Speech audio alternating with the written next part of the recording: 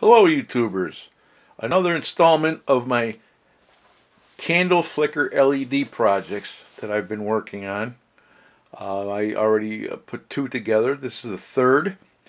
This one in particular is designed specifically around the concept of making incandescent lights flicker like a candle. As you can see, I got my little Halloween skull and crossbones candelabra with 110 incandescent light bulbs, and I've got my little circuit that I'm going to show you in a second that controls it, and everything is based around the Candle Fiicker LED like the past two videos.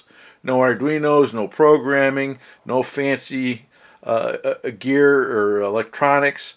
Very basic, and it works really well, as you can see. It flickers the incandescent bulbs just like a candle, and they're a little bit brighter in the video than they are in real life. The effect is much better when you get a little bit of an orange glow on the incandescent bulbs. Let me turn on the light, and I will realign the camera to show you the schematic. Let's see. Alright. Let's zoom in. And okay, this is the schematic. What we have here is it'll run on 6 to 12 volts. We've got our our Candle Fiicker LED here with a 1K resistor acting like a voltage divider. That is feeding into this 2N3904 transistor, configured as an emitter follower, so it amplifies current, not voltage. And that goes into the input side of an MOC 3023, which is an optocoupler with a triac output.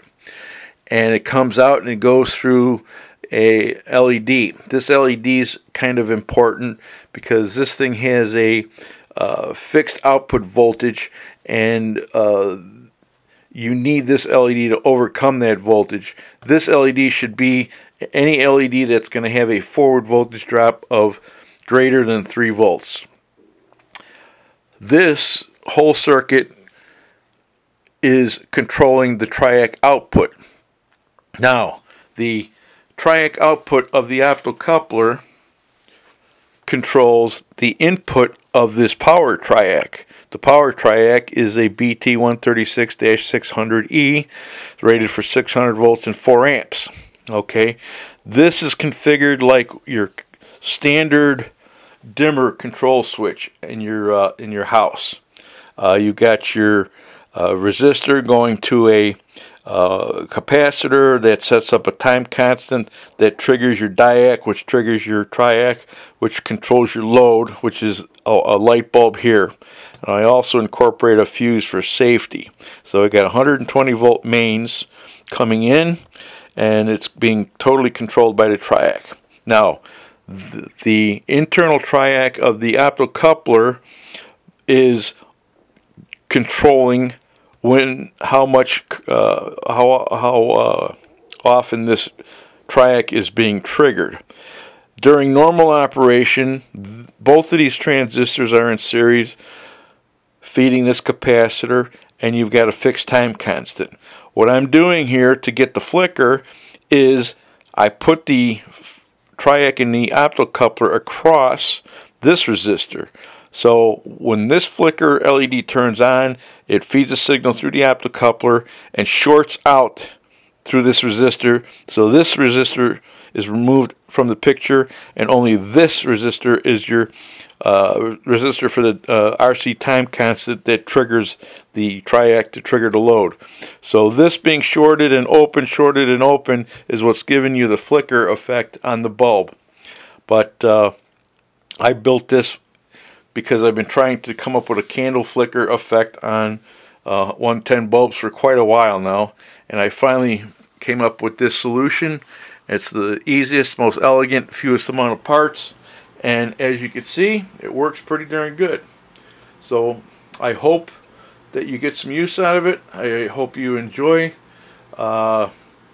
using it, but be careful. It is 120 volts mains. This is live. This can kill you. So unless you know what you're doing, don't even attempt to use this circuit. If you're familiar with electricity and mains voltages and safety rules, good luck. I hope you enjoy, and I will close by showing you the candelabra again. Let me zoom back out. Let's center it up, and I'll kill the light so you can see the effect of its own natural light.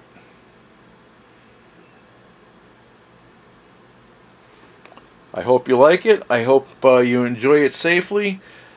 Have a good one, and happy Halloween next year or this year or whatever. Good luck.